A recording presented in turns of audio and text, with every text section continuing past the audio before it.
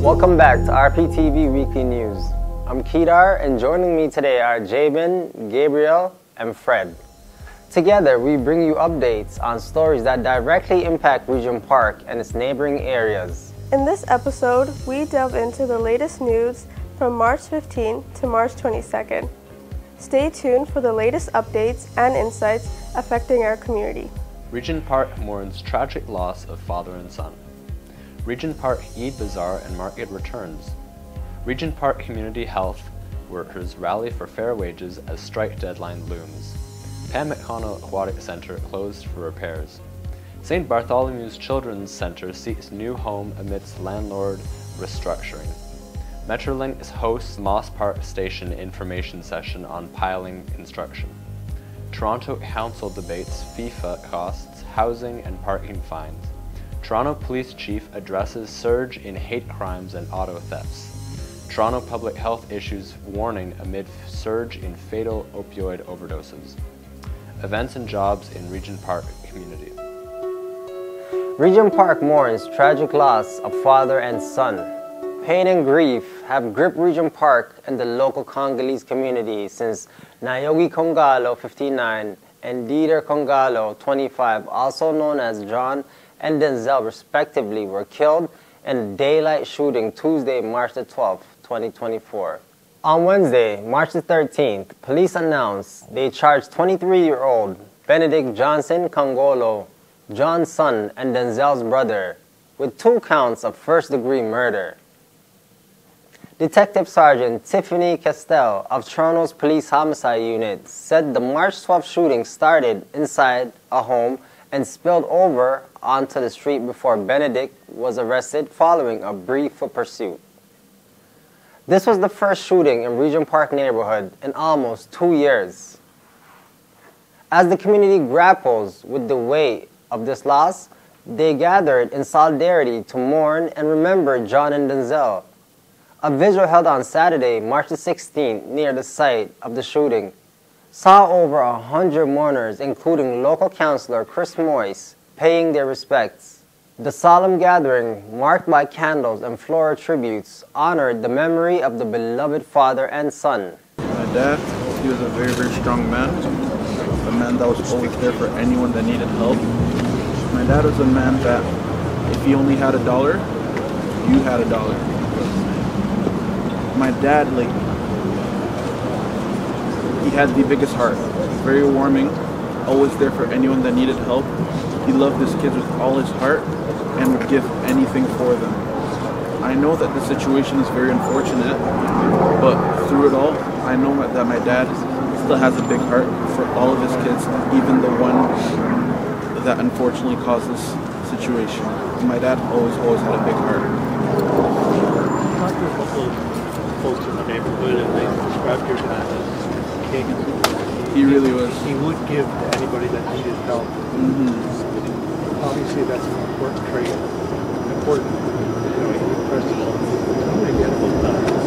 My dad actually went by the nickname John de John, which means John of the Johns. He was very, very loved by the community. He was a man that always touched everyone. Like you said, he was known as a king. Always brightening everyone's spirits. As soon as he comes, everyone's always happy. He was really the life of the party. A very bubbly guy. Always knew how to make everyone laugh. And just always knew how to be there for everyone. The whole entire community loved him. And this is just a very big loss. Just read it. And between every family, people on there, it's great. What can I ask? How your mom is doing? My mom was actually my dad's anchor. So she was always the woman of the house. My dad actually abided my mom's rules. So if my mom didn't want something to happen and she told my dad was there to make sure that nothing happens. If we were ever having any issues, my mom would go to my dad and let my dad know, and my dad would make sure that we were all straightened. We were raised in a very tight-knit family, and my mom was always the strength of the family. Last question. So obviously today, pouring of sympathy, support from the community and beyond. how cool is it to see, your neighbors, your community come together? It's honestly super, super heartwarming to see the outpour of support is beyond anything I could think of. I'm very, very grateful, thankful. This community has always been a community that was very supportive, that always comes together. And so it's not surprising, as I grew up here, I knew the tight-knit community that we had. So this just goes to show how everyone loves each other over here and everyone's always there for each other. My last question is, going beyond the community, this will end up being by neighborhoods throughout our city. How can those folks reach out if you need help, support? How can they help support you? There is a GoFundMe that was set up by my dear friend Rebecca, and if anyone wants to support, you can go ahead and just donate to the family. It's going around on Instagram and I'm sure on Facebook and everything, so that would be a way to donate and support the family if anyone wanted to. Regent Park Eid Bazaar and Market returns. Ramadan holds deep significance for Muslims worldwide, serving as a time of fasting, reflection, and spiritual growth. As the 9th month of the Islamic calendar, Ramadan underscores the importance of compassion, self-improvement, and devotion to faith. The Eid Bazaar and Market embodies these values, fostering unity and celebration within the Regent Park community. Organized by the Center of Learning and Development, Mothers of Peace, Daniels, Toronto Community Housing, Artscape, and the City of Toronto, the bazaar showcases local vendors offering an array of goods, including henna, jewelry, clothing, and more. Residents and visitors are invited to explore the diverse offerings and support local entrepreneurs, from traditional women's clothing to delectable snacks and artisan crafts. There's something for everyone at the Eid Bazaar. Join the vibrant Eid Bazaar and Market on Wednesday, March 27th and April 3rd from 2 p.m. 7 p.m. at Daniel Spectrum, 585 Dundas Street East. RPTV reporter Kedar Ahmed was there to capture the excitement and chat with members of the Regent Park Muslim community. My name is Suraya. As you see, we are here in Daniel Spectrum. This is the market for the Eid. We're going to have iftar this evening as well, and very much needed right now to have this space and to be with the community. We have a clothing, foods, skin products, henna, jewelries. Check around them and come please and support the community members. We are here every Wednesday for Wednesdays, and then we will continue after Eid as well. Hey everyone, welcome and happy Ramadan to everyone. I just learned a little bit more about the history. One of the ladies who's going to give me some henna, she's going to do both hands, just gave me a little rundown on the history of Ramadan and fasting and getting closer to God. Today we have other venues set up. Alongside, I was set up over there and I was selling some jerk chicken tacos, some halal. I know they can't eat right now, but after 7, you know, they can feast and enjoy. But I'm so proud and excited to be a part of this feature. And yeah, so happy Ramadan to everyone. My name is Radia. I live in Regent Park. I do my own henna business. On Instagram, it's called mehendi.lagao. Today, we're here doing this Eid Bazaar. It's really amazing. We have some clothes that are being sold. We have not free henna. I am charging. It's a business. We have some food over there, some like baked goods, like cinnamon buns and all that good stuff. We have some Ramadan exclusive designer type of brands for your, like let's say you want a mug that says Ramadan Kareem. You can go get that. And yeah, feel free to come by. This is happening every Wednesday from 2 to 7. Iftar will be given. And yeah, hope to see you there. Hi everyone, my name is Inez Garcia. I started Garcia Eats. I started with the popcorn and cotton candy, and then a snow cone machine, hot dog machine, and now I have empanadas. I have beef, veggie, chicken, shrimp, and just cheese. If you want to place your orders, follow me on Garcia Eats, and 24-hour notice, and you get your empanadas delicious. It's made all with love. Regent Park community health workers rally for fair wages as strike deadline looms. On Friday, March 22nd, Regent Park Community Health Center workers rallied Tuesday, March 19th, with a crowd of community members and allies to demand a fair deal for workers and the patients they support.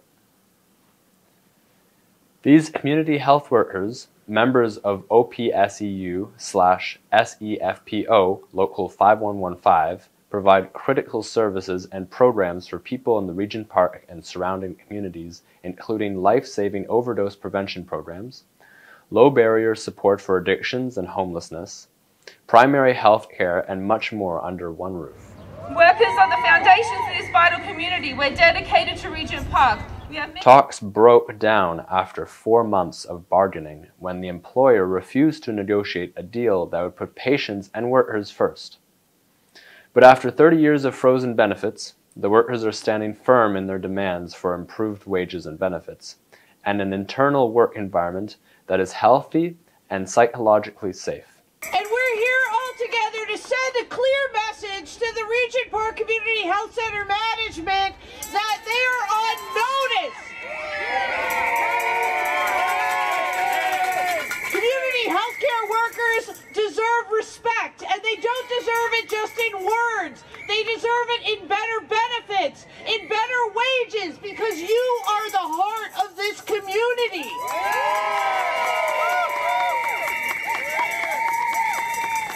Some of you know this, I lived for 25 years up in the Diane Franklin Cooperative Homes over on Bleecker Street. I know what RPCHC means for this community. I know the work that you do, and I know that you are directly under attack because you are the fabric that holds it together. This neighborhood, this community is one of the most beautiful and vibrant communities in the city of Toronto. The folks who live here, who have been systematically pushed out and held down for decades, deserve the supports that you provide. But as workers, you deserve the supports you need to even live here and be able to support the folks who live here with you. It is shameful that this work is going unrecognized. It is more shameful that the management here is giving themselves raises, is giving themselves bonuses. I know the work that you do. It's important and crucial for Regent Park. You service a vulnerable community, a community that needs the work and the support that you provide, a community that looks like me, and I'm so proud and honored to be joining you here at this rally today. I want to tell you that it's not fair by the management to put you in a precarious situation. I get it. It's only, what, your second, your third collective agreement you've had negotiated here? I get it. They might not like unions, but we're going to show them the strength and the power of not just OPSU CEFPO, but of your local and of the broader labor movement here in the province of Ontario, the power of the Ontario Federation of Labour and the 54 unions. Everyone deserves to have a good job. There's no reason why you should be put in a situation where you are serving a vulnerable community when you yourself might be in a very precarious situation. How does that even make sense? It doesn't make sense. It's shameful.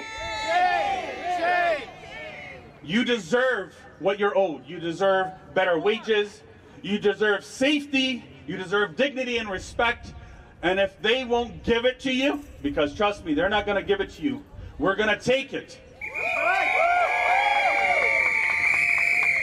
Now, I know this looming strike is on everyone's mind, and I hope that the management comes to their senses and comes to the table to bargain fairly and freely.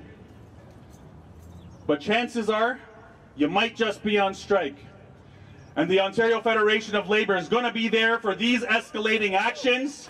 If you have to go on strike, we're going to be there. And when you win your collective agreement, a fair contract will be there as well. We're all standing behind you. We need you to know that, always. we're with you. And we're asking for your members from 5115 to stand behind your bargaining team. They need you. They need you to stand in support. They need to know you've got their back. The rest of us have all your backs. You've got to have the backs of your bargaining team to show them when they go to that table that you're going to do what you need to do to make sure they get what they're asking for. They've only asked for 4%. You deserve way more. You deserve way more. The least the employer could do is give you benefits that you can count on. A living wage that you can count on. We don't want you to go to the food banks. We want you to be able to feed your families. Right? And we need you to know that you've got power. There's no such power like the power of the worker, and the power of the worker won't stop. Say what? McConnell Aquatic Center closed for repairs. The McConnell Aquatic Center, 640 Dundas Street East, is closed for scheduled repairs until April 2nd. City staff are working diligently to resolve this issue. In the meantime, the pool at Wesley Community Center, 495 Sherburne, remains open. St. Bartholomew's Children's Center seeks new home amidst landlord restructuring. St. Bartholomew's Children's Center, SBCC, in Regent Park faces an uncertain future as their long-standing home, nestled within the St. Bartholomew's Anglican Church, undergoes structural renovations. After 40 years of dedicated service, SBCC received notice of vacate the premises by June the 30th to facilitate the church's overhaul, potentially spanning 30 months. As a vital service in the community, SBCC's caring staff have nurtured generations of children, offering before and after school care and specialized programs for over 1,000 students. Their quest for a new space has intensified, with requirements including an 835 square feet of unobstructed floor space and designated areas for essential functions like toileting, food preparation, and outdoor activities.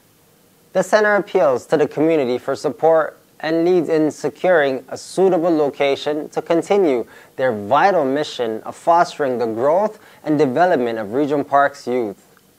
Residents with potential space or leads are encouraged to reach out, ensuring SBCC can maintain its legacy of care and service for years to come. Metrolinx hosts Moss Park Station information session on piling construction.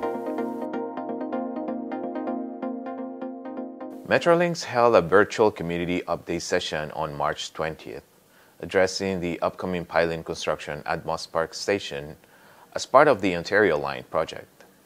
The session covered project overview, progress updates, and mitigating impacts. Piling, involving drilling to install structural walls, will begin as early as March 25th, with expected completion by July 2024. Work hours are set from 7 a.m. to 7 p.m. on weekdays, with occasional extensions for consecutive tasks.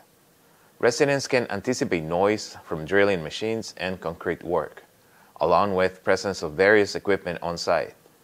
To minimize disruptions, Metrolinx assures monitoring, limited work hours, and adherence to designated routes for construction vehicles. Despite potential rescheduling due to unforeseen circumstances, efforts are in place to minimize disruptions to the community. So what is piling? It's simply just a foundational technique that we use to construct a support system, a foundational system in the ground. And it provides us stability and support to protect the adjacent facilities and structures, which is going to allow us to dig a hole in the ground, to put it very simply, and construct the station from the ground up. It involves drilling multiple holes that overlap with each other, and these holes integrate with each other to form a wall, which provides a watertight barrier, allowing us to excavate safely. The analogy that I like to use in general is a swimming pool. So if you visualize a swimming pool, The secant pile is simply the pool perimeter, the walls. But instead of filling the hole that we dig with water, we will build a station instead. And here's a very elegant 3D model of what Moss Park, or what to anticipate in Moss Park, what the site is going to look like, specifically for the drilling commencement. What's highlighted here in the circles, in the pink circles, are the drill rigs. And so we are going to be using two rigs to start simultaneously. That is to keep our installation rate as per what we are expecting for the schedule. They will work in conjunction with each other, but obviously not on top of each other. They will be separated by a small distance. The location that they are in this picture are roughly the starting positions that we will begin in Moss Park. So one on the west side of the shaft towards the Armory, and then one somewhere intermediately on the south side facing towards Queen Street. In this 3D model, we do have representation of what the tower cranes will look like in Moss Park, but to be very clear, the tower cranes are not going to be installed during the piling operation. This is just to provide a futuristic look as to some of the other features people can expect to see in Moss Park. Next slide, please, Amanda. Thank you. So let's talk schedule and sequencing, okay? As I detailed at the start, the piling works are ready to begin now. And that begins with the guide wall installation that I gave a little context in an earlier slide. So we will look to begin installing the formwork around the perimeter of the shaft. And then again, that's to properly locate where each of these piles are going to go. That's going to be starting immediately within the next couple days. For work hours, so we are always going to do our best to respect daytime working hours from 7 a.m. to 7 p.m. Obviously, that would be an effort to not have a major impact on people's evenings or sleeping hours in the local community. For an estimated timeline, with this operation beginning here in the next couple of days, the approximate time frame for this is 4 months duration, and so people can expect to see this relative consistency on a day-to-day time frame from now until the end of July specifically. Okay. Toronto Council debates FIFA costs, housing, and parking fines. Toronto City Council embarked on a 3-day City Council meeting held on March 20th, 21st, and 22nd, with a packed agenda delving into pressing issues like the escalating costs of hosting the FIFA World Cup, addressing the housing crisis through a parking lot conversations, and proposing hefty increases in parking fines. Amid concerns over the soaring expenses associated with hosting 6 FIFA World Cup matches in 2026, councillors scrutinized the staff update revealing a staggering increase in taxpayer costs to $380 million. Mayor Olivia Chow emphasizes the need for rigorous oversight and financial accountability, amidst calls from community groups to ensure residents reap benefits from the event. Tomorrow's key item does just that, is our plan to transform city-owned surface parking lots into affordable housing. Many sites across the city that can be transformed into good affordable places to live, close to transit and close to the great amenities, sites that represent hope for thousands of Torontonians. Now, growing up, I live only 3 minutes away from the Sherbourne subway, and it has been really, really convenient. This is not the first time I've debated transforming city parking lots into housing, and this was a hot topic when I was a city councillor over 2 decades ago. And as you can see, the Kings area has now lots of parking lots transformed into housing. I was impatient then, and even more so now. Tomorrow's item is just a start. We have to match the severity of Toronto's housing crisis with the urgency and creativity of our actions. We have to leave no stone unturned when it comes to building desperately needed affordable housing to give people hope. I am now going to talk about something that you're very interested in. Spring is also a time to tidy up. I think we can all relate that a good spring cleaning, getting in the corners, dusting things off, cleaning out the cobwebs of the past can help set you up for future successes. It's no different here. in the city. We have a little spring cleaning of our own to do. In just 2 short years, we will host the World's Game. Hosting 6 matches during the 2026 World Cup is a once-in-a-lifetime opportunity to deepen our connection to one another, stand united in our diversity, and make Toronto's global beacon of hope shine that much brighter. Now, while I didn't sign this deal, it's my responsibility as a mayor to do what I can to make these games a success, not only in the lasting connections it builds across communities, but also ensuring its financial sustainability. It's in that spirit that I am strengthening and clarifying the structure and mandate of some of the decision-making and advisory bodies that will play a key role in delivering FWC FIFA World Cup 26. Today, Council will consider a plan to get the Toronto World Cup back on track.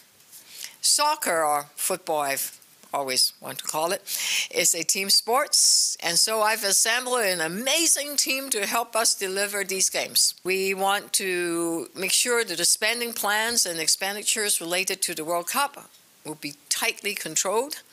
They must meet the standards of the residents of Toronto, stay within the prescribed budget for the event, and Budget Chief Councillor Sherry Carroll will chair that World Cup subcommittee of the city's executive committee and make recommendations on the game's budget to the executive committee, and of course it will go through council.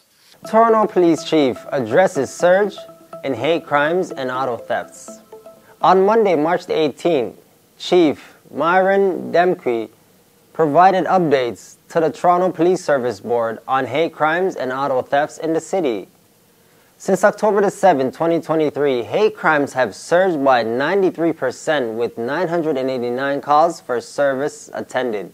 A concerning trend shows 56% of reported hate crimes in 2024 are anti-Semitic, marking the highest in 3 years. Additionally, hate crimes against the 2SLGBTQI+ community have risen as well. Auto thefts and carjackings are also escalating, with 68 carjackings recorded in 2024, a 106 increase from last year.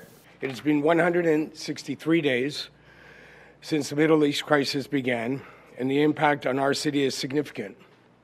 Officers have made 24 protest-related arrests and laid 30 charges since October 7th in response to threats, assaults, and mischief. Investigations continue, and charges may still be laid as investigators review evidence after some of these events. Policing public demonstrations in a free and democratic society is complex. We are seeing a change in behavior and tactics at demonstrations. We will not allow critical infrastructure to be closed by demonstrators. We will enforce the law and maintain the delicate balance between public safety and freedom of expression and the right to assembly. Project Resolute continues to be a large-scale operation that involves engagement with the Jewish and Muslim communities, additional patrols, command posts, and increased presence around places of worship. This morning, I reported to the board that since October 7th, hate crime is up 93% over the same period last year. Since October 7th, we have attended 989 hate crime calls for service, and there have been 203 hate crime occurrences. We are attending, on average, 157 hate crime calls a month. Of the 84 hate crimes so far in 2024, 56% are anti-Semitic. While underreporting of all forms of hate is a concern, I know from talking to people in the community that Islamophobia is a significant concern, and given our statistics, I am concerned about significant underreporting. Since October 7, 2023, there have been 69 arrests and 173 charges related to hate crime occurrences, including mischief, assault, and uttering threats. We continue to see hate-related graffiti with 342 occurrences since October 7th. I also spoke to the board about auto thefts and carjackings. Last year, more than 12,000 vehicles were stolen in Toronto. That's 34 vehicles every day. That's one every 40 minutes. We have seen a rise in carjackings and break-and-enters for car keys. We know this is a concern for our communities, and we are continuing to take action. We are co-leading the Provincial Carjacking Task Force with the Ontario Provincial Police. They are doing exceptional work. As of yesterday, the task force has arrested 121 suspects, laid 730 charges, and recovered 157 stolen vehicles. We are putting a significant amount of resources forward to address this citywide. Toronto Public Health issues warning amid surge in fatal opioid overdoses. Toronto Public Health issued a stark warning after 6 fatal suspected opioid overdoses struck the city between March 14th and 17th, marking a troubling surge in deaths. The increase tripled the average over similar 4-day spans in recent months, has raised concerns among health officials. The overdoses occurred across various parts of Toronto, prompting the TPH to highlight the dangers of the unregulated drug supply. Through Toronto's drug checking service, authorities identified 2 potent synthetic opioids, known as nitazene opioids, in street drug samples. These substances, up to 20 times more powerful than fentanyl, pose a significant risk to users. TPH emphasized the importance of harm reduction strategies, advising individuals to avoid using drugs alone, carry naloxone, utilize supervised consumption sites, and have their drugs checked for safety. With the potency of these opioids increasing the risk of overdose, TPH stressed the need for heightened vigilance and intervention measures to prevent further fatalities. Events and job opportunities in Regent Park community. The Regent Park Safety Network invites you to a virtual meeting on Monday, March 25th from 5:30 to 7:30 p.m. For more information, please email leonard.swartz@rogers.com. Ramadan Iftar 2024 at Daniel Spectrum on Wednesdays 27th and April 3rd. Free meals from Regent Park caterers. For more information, contact Sharia at tccld.org. All Saints invites the community to join the Good Friday Walk on Friday, March 29th, 2024 at 9 a.m., 315 Dundas Street East. This walk memorializes those who have suffered and died in the opiate epidemic. St. Jamestown Afrocentric Book Club, Saturday, April 6th at 1 p.m. at 200 Wellesley Street Community Corner. RSVP V. Edward at stjamestown.org. Toronto Community Housing, Our Spaces, Your Ideas. Tenants can book at TCHC Common Space for community events or programs. Types of bookings include private events, one-time bookings, recurring events. For more information, contact Felicia White at 416-356-7603. Need money for post-secondary school? Apply for the Investing in Our Diversity Scholarship. Eligible applicants can receive up to $400 to cover tuition fees and school-related expenses for full-time post-secondary education or training. Deadline to apply March 29, 2024. For more information, visit torontohousing.ca. Dixon Hall and Daniel Spectrum presents the Multilingual Community Resource Hub every Wednesday from 10 a.m. to 1 p.m. at Daniel Spectrum Building. There will be assistance with resumes and cover letters, application assistant, oral translations, information and referrals for Canadian healthcare system, housing and government aids.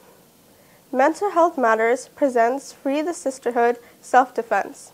Learn about self-defense, mental health, financial literacy, and sexual education. Starting March 1st, 2024. Every Friday until June 14th from 6 to 7:30 p.m. at 259 Jarvis Street. Applications are now open for Dixon Hall Youth Incubator Program. Hospitality and Culinary Training. Start date April 22nd, 2024.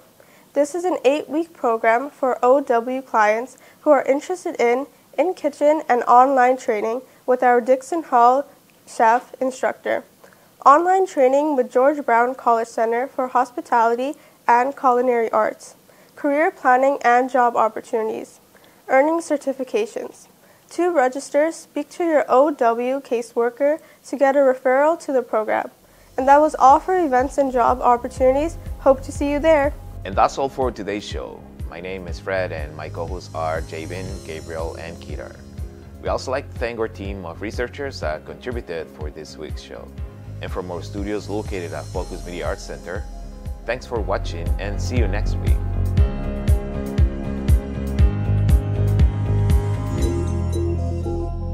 Don't forget to like, comment, share, and subscribe to our YouTube channel. And please follow our social media platforms. For more information, check out our website.